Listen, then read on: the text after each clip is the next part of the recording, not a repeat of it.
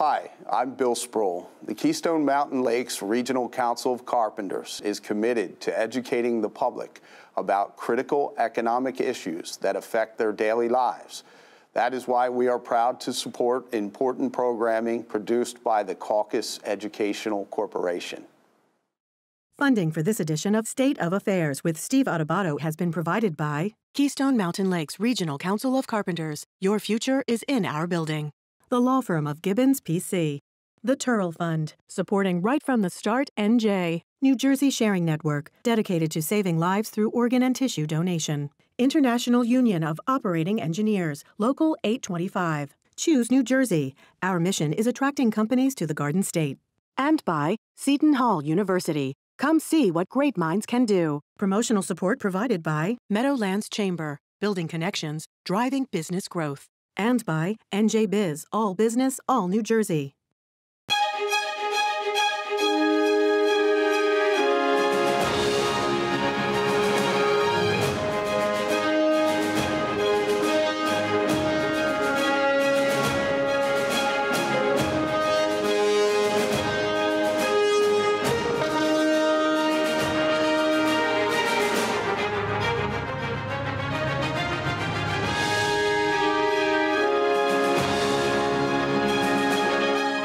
Welcome to State of Affairs. I'm Steve Adubato. We're coming to you from the Agnes Varus NJTV studio in Newark, New Jersey. It is our honor once again to introduce Assemblywoman Nancy Munoz, she's a Republican from Union County, are you not? Yes, Union County, Summit, New Jersey. Summit, the 21st Legislative District. A nurse by profession? Yes. Oh, the only one? Only licensed registered nurse. Thank you for clarifying that. Yeah. You care about health care issues. We're going to get into that. I do. So one of the issues you're very involved in is the fact that you've introduced two pieces of legislation, check this out on our website, A1711 and A1651, two pieces of legislation creating a sexual assault victims' Bill of Rights. Explain it. Well, you know, obviously this is an important topic, and we've been discussing this a lot. I was on the ad hoc committee on domestic violence, and we did a lot of look into domestic violence, and this runs parallel to that, which is sexual assault. Obviously, we've been following the case at the hiring in the state government. Well, let's clarify for a second. The Assemblywoman was on the committee special investigation. Listen, let's put it out there. The yeah. Katie Brennan case, you can read about it. You were there. You were asking questions. You were listening to testimony. Right. Did that influence what you're doing here? No, no, it didn't. But it supported what we're doing, which is to make sure that everyone has equal access to therapy, to respect, to be believed, and by law enforcement, by the prosecutor's office, and by healthcare professionals. So what we found is that, you know, sometimes a victim will go to the police station and they're not believed. And we have 10,000 reported sexual assaults per year in the state of New Jersey. And what we heard in testimony from this particular person, Katie Brennan, was that the police didn't actually believe her. Right. And this Bill of Rights says that you have to be believed. I mean, and you have to be believed even if you don't report to the police. You need to be entitled to the same offer of services. Just because you don't go to the police doesn't mean you shouldn't have a rape kit done, or you can't get counseling services. You can't be offered a professional, an offer to get some kind of therapy. Because, you know, people don't understand that trauma affects people differently. People expect that everyone reacts differently. Why do people cry at funerals or laugh at funerals? People expect you to cry. Different reactions. Different reactions and delayed reactions. So what does the legislation do? Does it change what? It changes that it simply states that every victim must be treated with respect. And that's what it says. And so we need to educate law enforcement. That's part of the process. And we've done that with domestic violence legislation. We need to do that to say, police officers, when you report, you need to believe that victim, whether it's a female, male, and not say, yeah, right, it didn't happen, or it was your fault. We want to make sure that they don't say to the victim, did you, you know, where were you? Why was it, did it happen at 3 o'clock in the morning? Were you drunk? Regardless of what the reason is, they have to be believed and therefore offered services. We're talking to Assemblywoman Nancy Munoz, who is engaged in a very aggressive effort to change some of the laws in our state regarding victims of sexual abuse.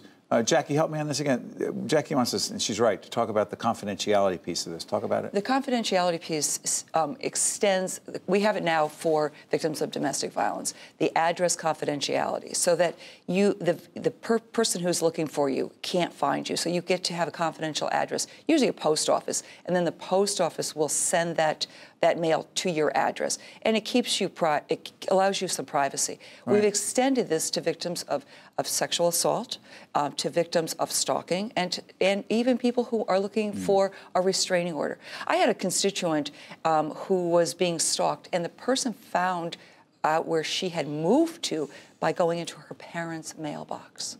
Now this includes sexual assault as well as stalking and restraining orders. Before I leave this topic, Nancy, where are we right now with this? Is it moving through the legislature? They're both moving through the legislature. Do you have any word from Governor Murphy as to where he is on this? I have not, but I haven't heard, but I can't imagine that he wouldn't sign this. It's a common sense piece of legislation that makes sense, protects victims, and which is what we all want to do in the state of New Jersey. Let's shift gears. We're talking with Nancy Munoz, State Representative, 21st District. Let's try this. You have a medical background as a licensed nurse. Can we talk about end-of-life issues as we speak right now? Yes. Actually, Assemblyman John Burzichelli will be joining us on State of Affairs. He is a sponsor of legislation. For 7 years, he's been fighting for, some people call it physician-assisted suicide, but it is, in fact, an effort with someone with 6 months to live to get the assistance of a physician to help them die. Yes. Your late husband, who was one of our family's closest friends, Dr. Eric Munoz, yes. He and millions of other physicians work to save lives. There's an oath to save lives. Right. Is there an inherent, somehow a contradiction in this, in your mind? Yes, in my mind there is, and I voted no on the bill. So it passed both houses of the legislature. Yes. As we speak, yes. on the 8th of April. April. The 9th, I apologize.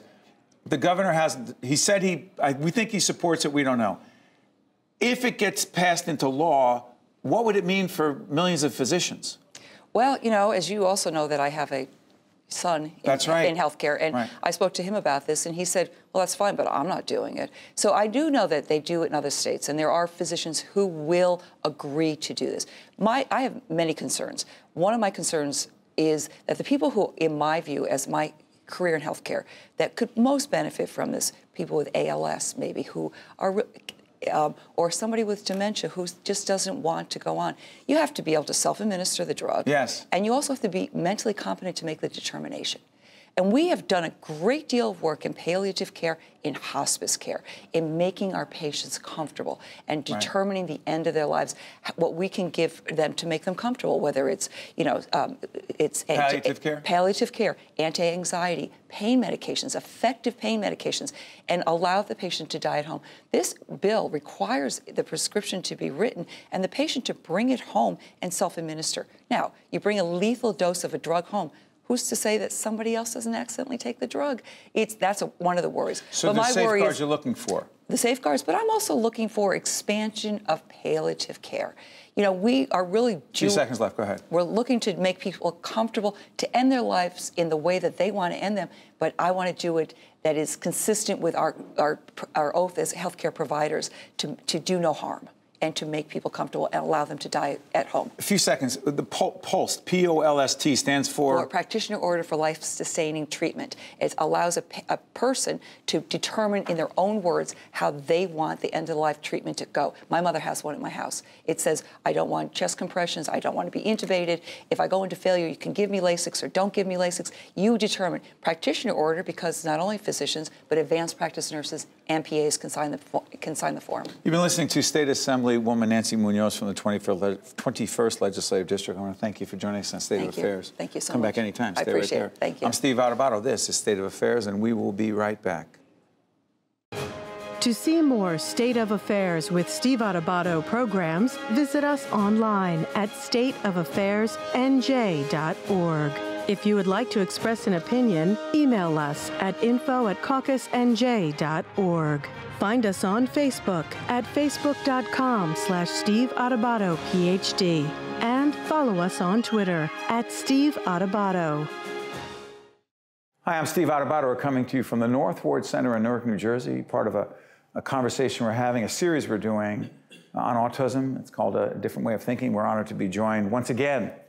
He's been with us many times, Dr. Shereef Elnahal, Commissioner of the Department of Health in New Jersey. Good to see you, Commissioner. Thank you, Steve. The role of the department, the role of the state when it comes to helping those dealing with the autism challenge is? It's a really important topic, Steve, and I appreciate you bringing these group of folks together who focus on it. New Jersey is one of the states that has among the highest autism rates in the country. 1 in 34 children in New Jersey are diagnosed with autism. Part of that is because we have systems in place that actually allow us to diagnose it more reliably than a lot of other states. But we have to do something about it. And so we have a lot of services at the state level that allow us to do that. Broadly speaking, autism is a condition of social functioning, delay in normal social behavior that you would expect from a child. And we have systems in place that allow us to detect that earlier than most states in New Jersey. So let me ask you, we have one of our guests, by the way, the Commissioner is joining us on a 10-person panel discussion here at the North Ward Center talking about this issue. And one of your colleagues from up at Montclair State, you'll meet her, Dr. Catalano, who said it's a good thing on some level that New Jersey diagnoses at a higher rate than other states. Because? Well, the earlier you detect autism, the more you can do about it, and very importantly, the more you can support the families that have children with autism. What do they need? So they need a lot of support and understanding, number one, how to deal with behavioral changes in their child and allow them to thrive and be as successful as they can be in school, because all of that matters in terms of their education, in terms of their ability to transition into adulthood. And so the earlier you know, the earlier you can get that child the right services. And luckily, New Jersey has programs in place that allow for that. So we have the early intervention system, for example, that provides families with support that they need to help children transition. What is an early intervention system? The early intervention system is actually a system of services where the Department of Health, our department, provides funding to provider agencies across the state that actually go into homes across New Jersey and assist families with children who have autism. What age are we talking about? We're talking about as early as 2 years old. As early as 2? You can detect autism. Go ahead, I'm sorry. You can detect autism as early as 2. These services can actually be provided at age 1 or older. So over 50% of children in our autism registry, we're only one of 8 states, by the way, that has a registry, which is good news because we can do a lot of good research with that, have gotten services in our early intervention system. It's interesting you mentioned the early intervention system. The other time, last time you joined us, I believe in our series State of Affairs, I talked to you about one of our other initiatives called Right from the Start NJ, dealing with birth to 3 challenges that our infants and toddlers have. Infants and toddlers who are dealing with or struggling with autism, part of that discussion. Absolutely. So the early intervention system is for any type of developmental disability. So like you said, it can start at birth when there is a recognition that a child has a disability. But what the early intervention system allows for is to alert providers, pediatricians, the healthcare system that a child may have autism as they continue their services. And so that's one of many reasons why we're able to detect autism on average at a younger age than most states. Our average is about 4 years old for detecting autism, which is earlier than the vast majority of states. Commissioner, fast forward. The whole question of aging out, is it 21? Is that the age? Yeah. What is the difference between how the state sees its responsibility, particularly your department? I know there are other state departments that are part of this complex mix of services on a state level. But here's the question. What changes at 21 for someone struggling, dealing with autism in terms of what the state provides or doesn't? Yeah, the biggest issue is that there's a whole host of services that have been built over decades. Advocacy groups have been on the ground, Autism New Jersey, and so many others that have provided services to children throughout the years. Because we're getting better at treating autism and providing services for children with autism, more of them are able to transition into adulthood. And so people often speak of a cliff, falling off a cliff of services available at once 21? People reach the age of 21. Now, New Jersey is different in the sense that that's been anticipated, and the New Jersey Department of Human Services in particular has an Office of Autism that is providing unprecedented services for people transitioning into adulthood. So that's my colleague Carol Johnson and her department. Commissioner. Yeah, in Commissioner the Johnson. governor's cabinet. Exactly. And the other thing is our advocacy organizations have already thought about this and are doing great work. Autism New Jersey in particular, I know that Suzanne Buchanan will be in our panel. She's part of it. Coming up, has come up with a really great training program that involves parents, it involves advocacy organizations, case management agencies, and providers, bringing them together, teaching best practices and helping people transition into adulthood who have autism. Let me ask you this, Commissioner. Because you also have a clinical background, and you've dealt with families, dealing with all kinds of difficult, challenging clinical, medical issues, health issues. What I'm curious about is public attitudes about not only a 12-year-old on the autism spectrum, but his or her family. To what degree do you believe societal attitudes, I've asked this of a lot of guests, to what degree do you believe societal attitudes toward those dealing with autism and their family members has in any way evolved or changed? I think it's evolving in a positive direction, Steve, but there's a lot of room to grow. First and foremost, awareness about the issue. Programs like this, panels like the one that's coming up, are really important because people need to be aware that children with autism are being diagnosed more frequently, that their child may have a classmate with autism, and behavioral changes may be noticed in friends and family, so that not only people would be able to detect it in their own families, but they can be sympathetic and understand when another child with autism comes into their life in one way or the other. So it's really important. Doctor, are you an advocate of children with autism being in a classroom with other children who are not on the autism spectrum? So children with autism do need specialized services. It's why we have the early intervention system. It's why we have great case management services in every county in New Jersey. As much as possible, we do try to insert, with the right services, children with autism in as many common environments as possible. And so if they can thrive in a classroom, they should be in a classroom with other students who may not have autism. But all of that is individualized because autism is a spectrum. The DSM-5, which is the most recent diagnostic manual. DSM is diagnostic. It's a diagnostic manual for psychiatric disorders and developmental disorders. So the term, the autism spectrum, break it down in layperson's language. Absolutely. So a spectrum is basically a gradient from, not as severe to severe. And there used to be classified into 3 different categories of autism. Now it's considered one spectrum because of so much variation you see in patients. But the most mild forms of the autism spectrum can be diagnosed as late as 7 or 8 years old because the symptoms are more mild. When you get into the more severe, you often diagnose it earlier because changes are noticed earlier by family and by physicians and providers. So the idea is that every child is their own child. They're individuals and they have their own characteristics in terms of the disease. So we really have to cater our services and our thinking in a much more individualized basis. Commissioner, we appreciate not just this one-on-one in-depth interview with you, but also the fact that you're joining this very prestigious and distinguished panel talking about autism, a different way of thinking. The fact that we're thinking it all and talking about it is important. Thank you, Commissioner. Thank you. Appreciate it, Steve. To see more State of Affairs with Steve Adubato programs, visit us online at stateofaffairsnj.org. If you would like to express an opinion, email us at info@caucusnj.org. Find us on Facebook at facebook.com/Steve Adubato, PhD. And follow us on Twitter at Steve Adubato. State of Affairs is joined by Assemblyman John Burzichelli, who's the Deputy Speaker of the House. Good to see you, Assemblyman. Happy to be here. All the way up from South Jersey, we greatly appreciate it. You have been a leader for almost 7 years in this legislation called the Aid in Dying for the Terminally Ill. As we tape this program on April 9th, there's a good chance by the time this airs, this will be a law that the governors may sign. Hopefully. What will it do? Well, it'll give people who are terminally ill with a dual diagnosis of 6 months or less to live the option of requesting from their physician a prescription that they can fill that will allow them to conclude their life when they choose to, because it has to be self-administered. You know, we had Assemblywoman Nancy Munoz who voted against it here, a nurse who said, you know what? There are people who can't administer it because they have dementia, they're sick, they have so then what? Well, there are limitations because in this approach, a person has to be of sound mind at the time they request a prescription and has to be able to self-administer the pharmaceutical. The idea is self-determination and control. So this is not Dr. Kevorkian. Someone doesn't show up and inject you with something. This is your decision, and that's how it's structured.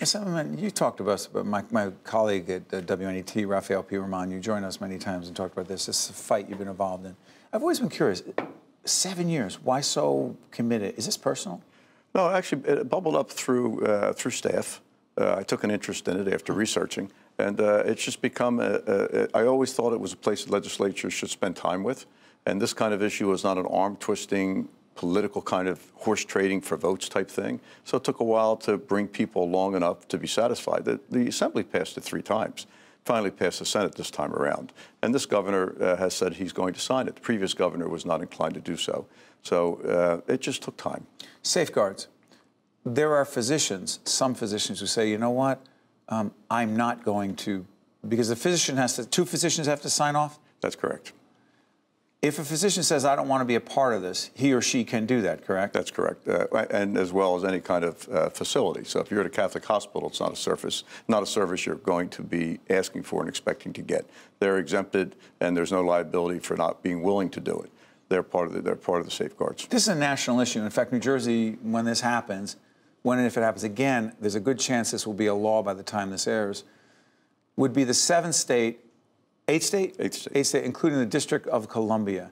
Do you see this as a national movement that will gain steam after this? It feels like it is, but I don't think this choice will ever be mainstream. Our experience looking at Oregon, which we study very closely, tells us this is not the first choice of people. And in fact, of the around 300 people in 2017 that asked for the prescription in Oregon, less than half of them used it. It seems to be a vehicle of comfort for people, knowing that they have this choice to marry into other palliative care, hospice, the wonderful work all those people do. It just seems, again, that it provides a point of comfort, that you know you're in control of your circumstances. You know, it's interesting. I was at a conference where a very prominent nun, a woman of faith in my church, the Catholic Church, gave a speech on this. And she said the whole idea of pain is not as relevant, and trying to relieve pain for someone is not as relevant as it was just a few years ago because of technology, and there are very few, if any, people who die in pain, you say? Well, it simply isn't true. And by the way, I'm raised a Catholic. My aunt is a sister of mercy, so I understand all the discussion back and forth. It's never been my role as a legislator to convince anyone that this should be their choice. My tack here was always, where should the law be? And that was decided by the legislature, that the law should allow this choice for people who want to make it. Those who don't want to make this choice, this law changes nothing for them. Go back to the pain thing. What makes you convinced that people are dying, significant number of people are dying in pain? Well, clearly, with all the technology. Other than at that moment when a person is slipped into a morphine coma, pain is very real. Testimony was considerable across the state that there are a number of people that find great concern about the pain that they think they will face. If they think that will come, that's part of the equation of why they may want to consider a choice like this. But again, for those who are against this, Steve, nothing changes for them. They're not going to make this choice. Sure. You know, New Jersey, in the last 30 days of life, New Jersey is the most expensive state in the nation in terms of health care costs, right? Could be. I mean, no, it is. Well, it's a fact. Yeah, Here's what I'm trying to get to. It didn't factor into our discussions. It did not. Did not factor into our discussions. Because there are some who believe that part of this is the effort to reduce health care costs by having those who are terminally ill not stay alive longer. The facts. You never raised this. Never raised it, and well, it's been raised by the opposition. No, not by you, though. Yeah, the facts don't bear that out. We looked at it very carefully, and in fact, the legislation is very clear that this kind of prescription cannot be put in place of medication. I'm sorry for interrupting you, Senator. Please. By the way, if you're listening on the audio side, John Burzichelli is the Deputy Speaker of the House in the Assembly. For 7 years, he's been fighting for this effort to help people who are terminally ill make that choice. Pick up your point. My point was that in the legislation, this choice of this prescription cannot be used in place of medication or therapy. The person has to make a choice to ask for this. So an insurance company by law can't say, well, by the way, we're not going to cover that, but we will cover this if you will do this. That would be illegal, and there would be a hefty fine. Are you confident that the prescription that helps someone pass The other argument, and again, my job here is to raise the issues of those who are questioning it, is that it may not work. Well, Steve, I mean, if you're terminally ill and you're in the home stretch and you're greatly weakened, I would say the odds of it working are very high. Would there be circumstances? I guess there could be always outlying circumstances. Again, all the information we have from other states does not tell us that. Time we have left. Have you gotten pushback from the Catholic Church? I've had wonderful discussions with the Catholic Church. Really? Long discussions with a number of representatives. Leaders? Free discussions, which I've welcomed, learned the details of Catholic hospice, and it told me the Catholic Church allows people of our faith to make choices not to eat, to decline medication, even though it will hasten your demise. But this is not something the Catholic Church will advocate for. Nothing will change for them in Catholic teaching. They won't counsel or Catholic hospitals because they'll be exempted. But they won't counsel to their flock that they should make this choice. Nothing changes for them. This will be for those who want to make this choice. That was a question of where the law should be, and that's been decided. John Burzichelli, Assemblyman John Burzichelli, all the way from South Jersey. What towns you at? What community? Paulsboro. Gloucester County. Came all the way up to Newark. He's a Deputy Speaker of the Assembly and in very important discussion. Thank you, Assemblyman. Stay right there. Appreciate it, brother. That's it for this edition of State of Affairs. I'm Steve Adubato. Let's continue the conversation and follow me on Twitter, please. It's @SteveAdubato. See you next week. Thank you. State of Affairs with Steve Adubato is a production of the Caucus Educational Corporation, celebrating over 30 years of broadcast excellence. Funding for this edition of State of Affairs with Steve Adubato has been provided by Keystone Mountain Lakes Regional Council of Carpenters, the law firm of Gibbons, P.C., the Turl Fund, supporting Right from the Start NJ, New Jersey Sharing Network, International Union of Operating Engineers, Local 825, Choose New Jersey, Seton Hall University, and by these public-spirited organizations, individuals, and associations committed to informing New Jersey citizens about the important issues facing the Garden State, and by Employers Association of New Jersey. What can great minds do? While at Seton Hall, I interned with the Superior Court of New Jersey, and that inspired me to go to law school. I am a physics and civil engineering major, and I want to work on infrastructure in underdeveloped countries. I'm the news director at one of the top college radio stations in the country. I'm working with my professor on research that could help athletes during sudden cardiac events. I started my own business, Classic Soccer Cleats, and I just sold it to a company in England. Come see for yourself what great minds can do.